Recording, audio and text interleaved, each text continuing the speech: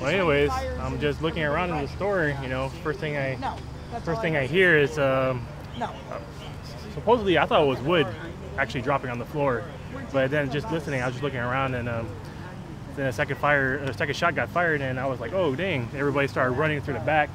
So what happened was, me and all these group of people went out the back of the store and just around the corner over here. But when I first heard it, it sounded like the shots were coming up here in the front of the register. So it was pretty scary. You know, first time ever experiencing this. So The store was pretty crowded. Yeah, it was pretty crowded. Yeah, people were looking around at first, and you know, just thinking like it was nothing. But then when we heard that second shot, we were like, oh crap, we better go. But, you know, we shouldn't be in the store right now. You know, so. Was there a panic? What did it look like? Everybody was pretty panicking. Everybody was like, let's go out, let's go in the back. We shouldn't be in here. Everybody said, go to the back of the store. So everybody just started dispersing everywhere, you know. How many shots did you hear? There's only 2 shots. I didn't see anything, but just heard it just towards the front of the registers on the left side upon entering. So. How much of a delay was there between the shots? Shots was like a 3-second delay. First shot, and then 3 seconds later, and then another shot. Something you expect in Walmart? I mean. Oh well, I didn't expect a Walmart would have got this, you know, and this is the first time for me to experience this, you know. You know right off the bat that they were gunshots? At first, no. You're just like, whoa, I actually have to hear the second time to see if there were shots or not, you know.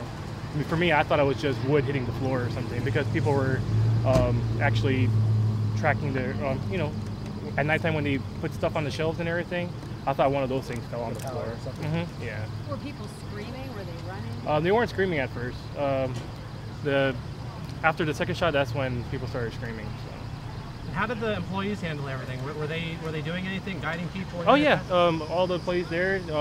They're like, oh, shots fired. Let's go out in the back. You know, they started putting people to the back of the store, and they opened the gate in the back for us to go out of. Do you think their efforts and their training maybe calm things down instead of everybody running in every direction and just crashing into each other? Were they kind of instrumental in keeping the peace while things were getting weird? Yes, yeah, I believe so. What's your name? My name is Genesis. Can you spell it? Genesis. And your last name? My last name is Talaban, Talaban. Okay, thanks. Thank you. Paul Phillips, Phillips, field lieutenant. What we had tonight is just before 10 o'clock, we had a male come in and do an armed robbery. He actually fired shots while he was inside. Very, very brazen, very dangerous. There were a lot of people inside, a lot of clerks, as well as customers. We believe he fired at least 2. We know he fired at least 2 rounds, but there may have been 3 or even more. Thank goodness no one was hit. We don't believe he was actually aiming at anyone. It appears he was aiming up into the ceiling and maybe one towards the door. We're still trying to determine that. We had, because of the amount of people that were here, the number of citizens and witnesses, we had detectives from Robbery come out, but also detectives from Southeastern Division, I think actually Mid-City Division, as well as officers from at least 2 commands. So there were a lot of witnesses to talk to and a lot of statements to take, but we didn't inconvenience them too much because we had so many personnel, as you probably saw. We had so much in the way of personnel here. So he's described as a black male. Looks to be in his 30s, approximately 5'7", with a kind of a medium build. It looks like he's got full facial hair and maybe even some dreadlocks or bushy hair. Again, he dark clothing. He had a dark baseball cap on, maybe a gray, and he was last seen running towards a vehicle that was over by the Cocos that we're following up on. Do we have a description of that vehicle?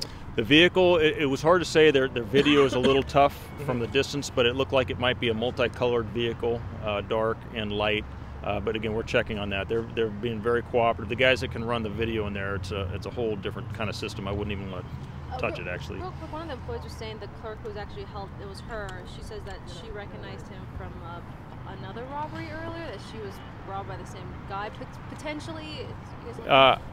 We don't know that for sure. We're looking into that because a similar case happened here with a similar description. We don't know if they're related. We're looking into that, though. Still, okay, thank you very much. You're welcome. Over the next few hours, you guys will just continue interviewing witnesses, or what have you been doing through the night? Yeah, fortunately, a lot of our interviews are actually done.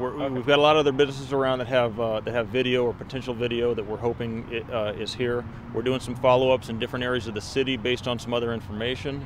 But I think the main thing now, I think most of the people have actually been spoken with. The main thing now is the evidence collection, again, obtaining the video and going from there. Do you have a sense of just how chaotic it was in there at the time? Yes, I saw some of the video, and it's very chaotic. You've got security personnel that were diving behind walls. This was brazen. This was dangerous, and we're going to catch this guy. We're going to catch this guy. These guys are going to work hard. The men and women of the police department are going to work hard to get this guy in custody, because it was just it was beyond unsafe. And he took off with, from what I understand, bags of money, or the day's take, or the day's till, or whatever you want to call I believe his take was significant. We don't have that disclosed, but I believe it was significant. And again, I don't know how much. Did he become agitated when was she taking too long or something? Or why it appears that could be the case, because he actually went to one clerk behind kind of a long counter. It's hard to describe, and maybe if you go in there later you can see it. But I think that, yeah, she was taking a little bit of time, and then somebody came up with kind of a mobile cart, so to speak, that he turned his attention from the clerk to that cart, as those people were actually running away, because by then he had fired some shots. A mobile cart. It's like a mobile collection cart. Okay. To collect the cash from each cash register, maybe? I believe that's what it's for. And then he just fired the shots. I think he had fired the shots kind of as they were coming up.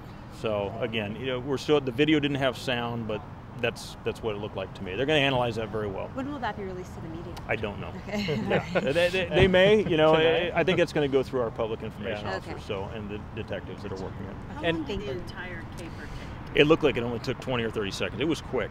It was quick. He was in. He knew what he was doing. He was focused. He had the gun out the whole time in the video that I could see. And you've got people that, once those shots were fired, you can imagine people were darting in all directions. It was chaotic. And this guy, I mean, this is beyond dangerous. But we'll catch him. And when he got into that getaway vehicle, did it look like he was the passenger and someone else was driving, or did you think he was driving? It looked like he was the driver. Okay. So he was but by whether himself it's possible there were other people in the car, but it was the distance on the surveillance video was very tough to determine. But again, they're going to go over that with a fine-tooth comb, and they'll find out. And in the video itself, it sounds like it's pretty high resolution. We have a good look at this guy. Well, you can imagine how many angles there are, Yeah. and in a big Walmart. Yeah, there's a lot of different angles, and again, they're going to I'm sure they'll get stills, and they'll keep looking at it, and yeah, the work is just beginning. Gotcha. Yeah. Alrighty. Okay. Anything else?